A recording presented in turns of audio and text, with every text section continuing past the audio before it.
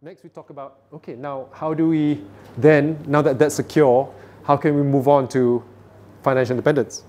For two parts, save, but it's not sufficient.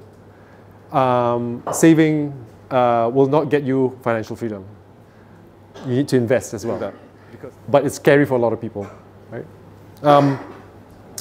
But let's talk about savings first. Savings, again, remember we talked about humans is really, really hard.